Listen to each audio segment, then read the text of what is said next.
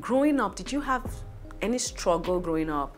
So I feel like my parents were very intentional about the way that we were raised, to the point where I didn't have to work, but I started working. What informed that name, Grass and Co? It was a random conversation with Uncle Baz in Goodhair, our small shop then.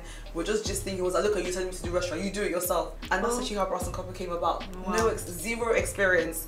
We're making mistakes on the go every single day. You are a philanthropist, and that's very good. So what actually motivated you into going, that route?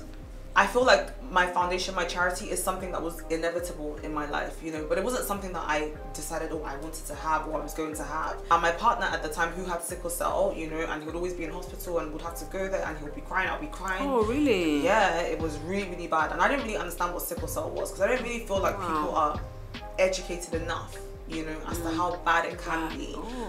All I knew was like, obviously genetics, AA, ASM, you learn it in school, they do that whole crisscross thing, and it's like, don't have SS, but they don't really explain to you why you really should not have a child that is SS, because aside from the fact that sometimes it could lead to untimely death, it's so painful, it's pain that is actually physically unbearable for a human being.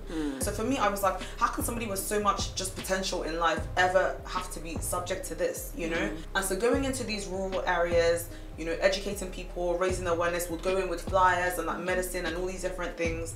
I was like, whoa, sickle cell is literally like the least of, their worries in here. It's not just about sickle cell. There's so much poverty, there's lack of education. It was just so horrible. The housing, situations, the health situations. I was like, no, I could do a lot more.